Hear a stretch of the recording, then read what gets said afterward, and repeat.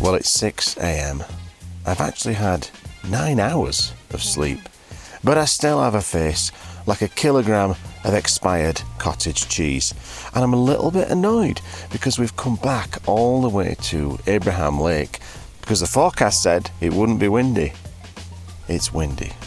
But even though it's windy, we're still going to head down to the beach and hopefully get some good shots of some waterlogged trees.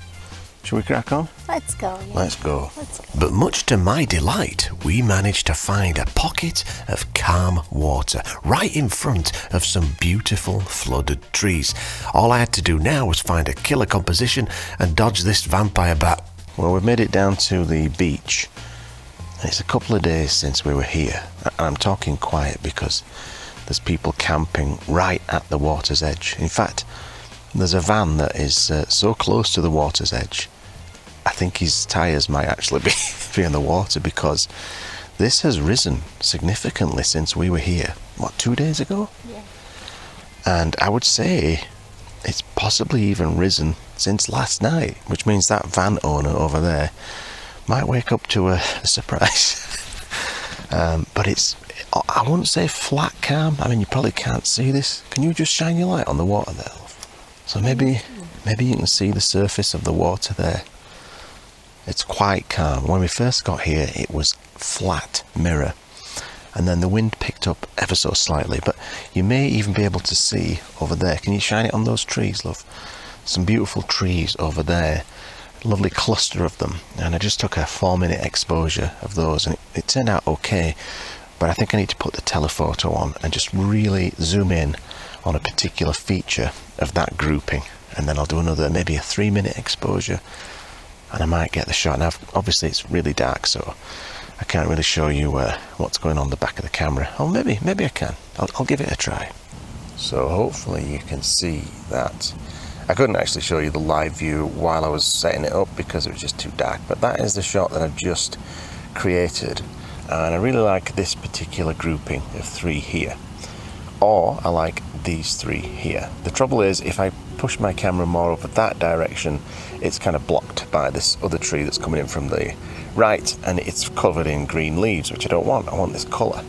So I might have to just get in the water so that I can get under the canopy of that tree to the right and shoot straight across at this one, because that's where most of the colour is.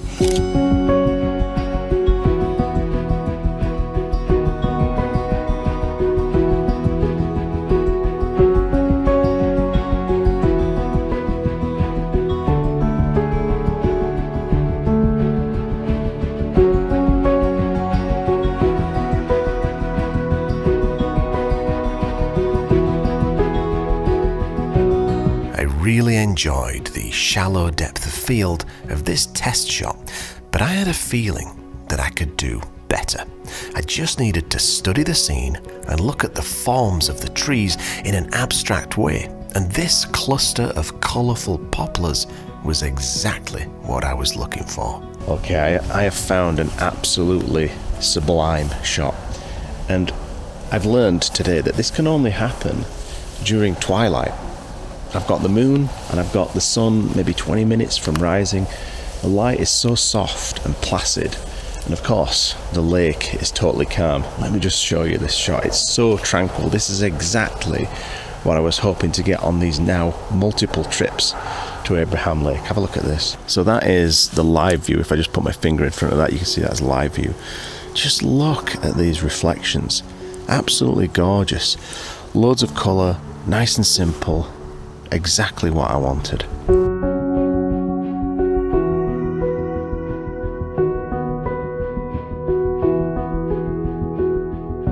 With that gentle wind on the water, the meandering leaves and the soft rippling on the surface, this composition was begging for a long exposure.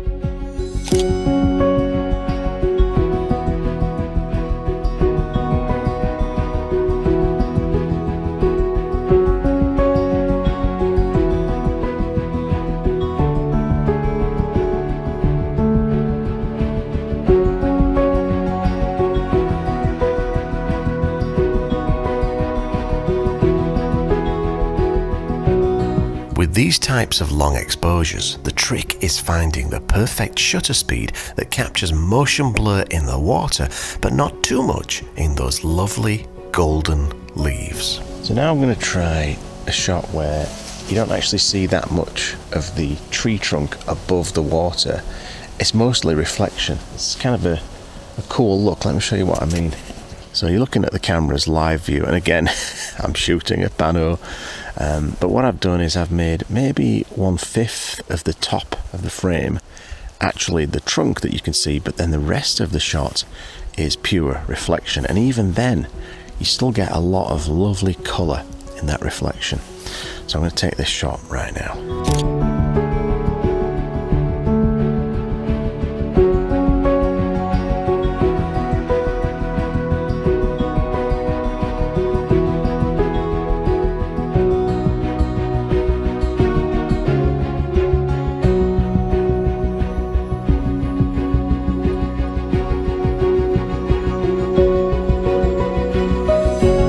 This was exactly what I was hoping for. An image that encapsulates exactly how it feels to be in this place in this moment. It's the perfect splash of colour and serenity to hang on your wall in a massive print. Get in touch. Yes! Yes! I got the shot. I want to scream and shout in joy, in happiness. But there's campers over there. Do it on the inside. That shot is going to be printed 8 feet wide and stuck on my wall. Oh, that's a portfolio piece right there. You don't get to see that very often. You know, most of the time it's filler. I think it's okay if I say that I think that shot is a killer shot.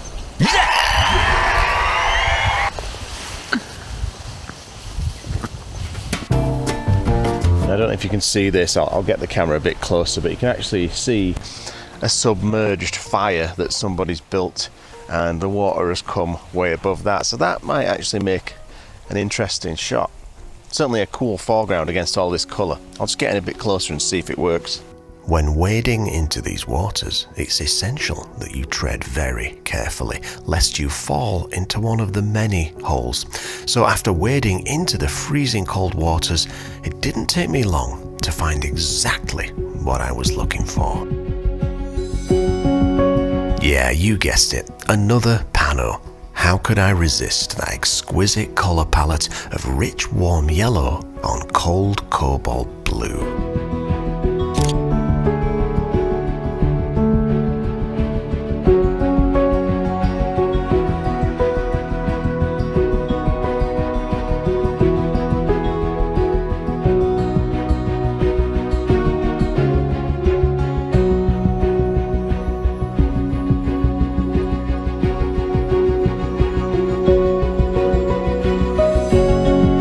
This focus stacked image is probably my best-selling panorama of all time, which will be available again in the summer as part of my Pano print collection. So if you want to learn more about that, please join the mailing list. There's a link in the description.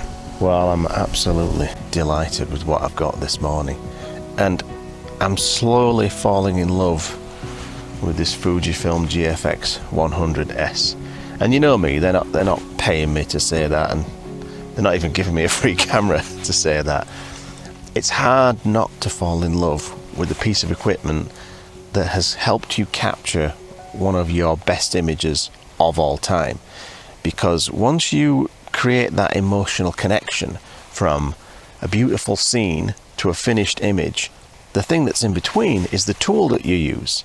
You know, the device that helps you to create that beautiful moment. And quite honestly, I've looked at the JPEG straight out of the camera from that favourite shot that I just got, and I don't even think I need to do anything. I admit I use Photoshop quite a lot, but that is the first image I've shot in years that I think is just perfect straight out of the camera, which just blows my mind. Yeah? Yeah? Thanks, Fuji. Yes, thanks, Fuji. I think because of that, because of that emotional speech that I just gave you there, I think Fuji should just let me keep this camera and all 3 lenses. If you agree, please post a comment below and let Fujifilm know. Gavin needs to keep this equipment, at least until the newest version comes out. Thank you. Well, now that I've got those shots, quite possibly one of the best shots that anyone's ever created. Ever. Thanks, Fujifilm. It's kind of windy, so I don't know if I'm going to quit. There is a spot a little bit further down the lake that we scouted out the other day, which I got an okay shot from, so I might want to just go and have a quick look at that, and then if that's too windy, then I think we'll call it quits. But I'll be calling it quits, happy with a memory card full of absolute bangers. And that doesn't happen all the time, as you know. Apparently you like to see my failures, and there's been a few failures on this trip, but it doesn't matter. That one success is worth all of those failures, and I didn't even need to get blistered to get this shot. Oh. How are you doing, love? Are you reading your book there? Yeah, I'm reading the book. Are you enjoying it? It's taken me a month, and I'm on page 111, and I don't really know what's going on. Might be time for a new book. If it's that boring. Well, it's not really boring. I like it when I get into it. Yeah. But, I get so easily distracted outside. Ooh, look at that color. It's true, she does. Are you up for a stroll down to that other spot? Yeah. All right. Let's pack. Oh, there are 2 horses. Let's pack up and go and have a look. Maybe we can touch them today.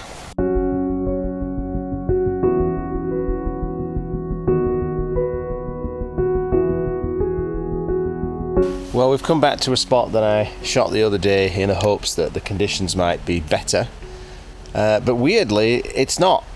Even though the water is calm, it's not quite as pretty as it was the other day. So we're going to call it quits and then go and get a massive breakfast and then move on to the next location. Where are we going? Who knows?